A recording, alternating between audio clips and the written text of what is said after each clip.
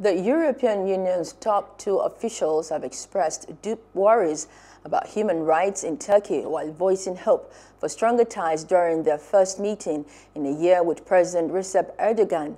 Tuesday's discussions in the capital, Ankara, came on the heels of Turkey's withdrawal from the Istanbul Convention, which combats violence against women, and the launch of a formal attempt to shut down the country's main pro-Kurdish party.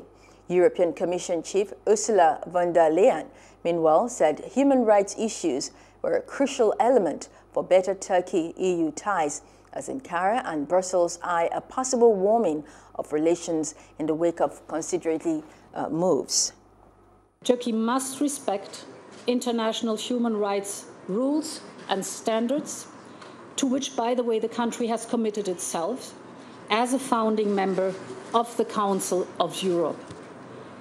I am deeply worried about the fact that Turkey withdrew from the Istanbul Convention. This is about protecting women and protecting children against violence, and this is clearly the wrong signal right now. In the Istanbul Convention, we certainly did not convince, but we urge Turkey to reverse its decision because it is the first international binding instrument to combat violence against women and children. We have one crucial message on this. All foreign fighters and troops must leave the Libyan territory. In recent months, we have witnessed a de-escalation.